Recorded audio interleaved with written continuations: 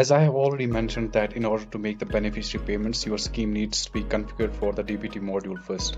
DBT configuration is done either by the project cell user or state project cell user depending upon the type of scheme you are implementing. अगर आप central sector schemes implement कर रहे हैं, then those schemes have been already configured for the DBT mode of payment by the project cell user. But for the sponsored schemes or state schemes or UT schemes or linked schemes, you have to ask for the DBT configuration from the state project cell user, that's the PFMS State Directorate Office. Without the complete DBT configuration of a scheme, you won't be able to make the beneficiary payments, because DBT configuration involves the mapping of beneficiary type, payment purpose, component, as well as the DBT mission code with the parameter setting for an agency.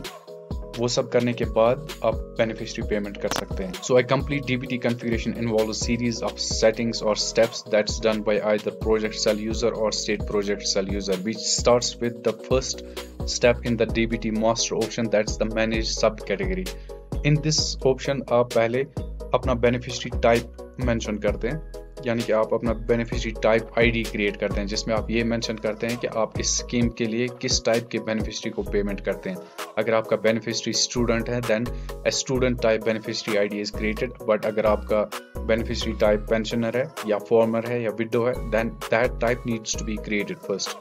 After the beneficiary type has been created, next step आता है जहाँ पे आप payment purpose define करते हैं scheme का उस beneficiary type के लिए जो आपने पहले स्टेप में क्रिएट किया है. मैनेज एक्टिविटी ऑप्शन में आप पेमेंट पर्पस को डिफाइन करते हैं कि आपने जिस बेनिफिशियरी टाइप को क्रिएट किया है, आप उस बेनिफिशियरी को किस पर्पस के लिए पेमेंट करना चाहते हैं.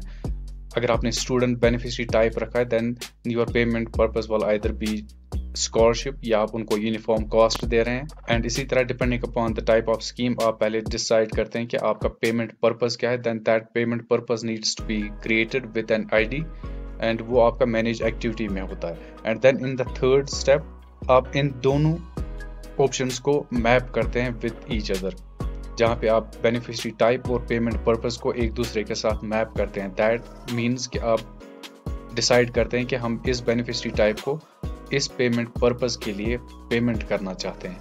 And after that has been done, next step में आप इन्हीं दो ऑप्शंस को, यानी कि बेनिफिशियरी टाइप और पेमेंट पर्पस को अपने स्कीम के कंपोनेंट के साथ मैप करते हैं.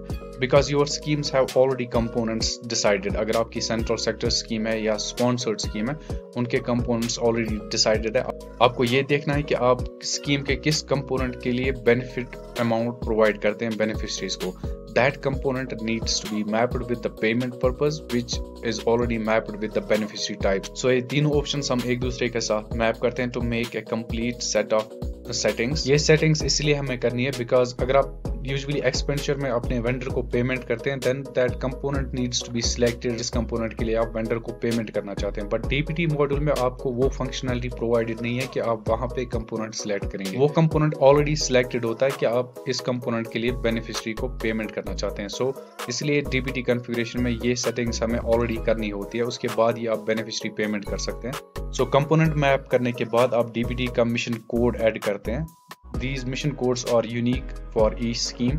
अगर आपकी central sector scheme है, then you will have the mission code already mapped from the project cell user. But अगर आपकी linked scheme है या state scheme है, तो आपको DBT mission code fetch करना है from the DBT cell of your state department and provide that DBT mission code to the PFMS State Directorate Office, जहाँ पे वो mission code को आपकी scheme के साथ add करेंगे. And when all of these settings have been done, next step आता है आपका पेमेंट पैरामीटर सेटिंग, जिसमें एजेंसी का पेमेंट पैरामीटर डिसाइड होता है, जिसमें बहुत सारे ऑप्शंस हैं.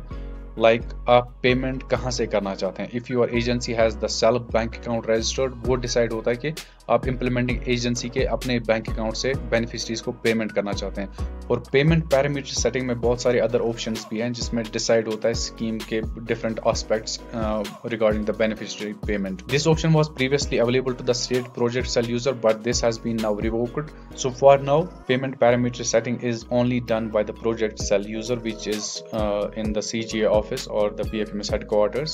And after the parameter setting has been done for the scheme, last option में हम इन सभी ऑप्शंस को एक दूसरे के साथ मर्ज करके मैप करते हैं. डीबीटी मिशन मैपिंग में हम सभी ऑप्शंस को एक दूसरे के साथ मैप करते हैं, यानी कि आप type of beneficiary plus payment purpose plus component as well as the DBT mission code, सारा कुछ मैप करते हैं एक दूसरे के साथ to make the final step in the DBT configuration. Now this functionality has been also provided to the scheme manager's ID. So sponsored schemes और UT schemes के लिए DBT mission mapping आप scheme manager की ID से कर सकते हैं, but that can be only done जब पहले सभी steps already complete हुए हैं, तभी आप DBT mission map कर सकते हैं। ये option recently add हुआ है on PFMS to the state scheme manager as well as the state project cell user, because बहुत सारी schemes में multiple payment purposes और multiple beneficiary types create होते हैं। So all of those beneficiary types are first created and then mapped to their corresponding payment purpose IDs, and they are in turn mapped with their corresponding components of the scheme. And DBT mission code may be same for all these components or different. So this was all about what DBT configuration is and how it is done by the project cell user as well as the state project cell user. And after the DBT configuration has been completed, now the schemes or the agency users can make the beneficiary payments.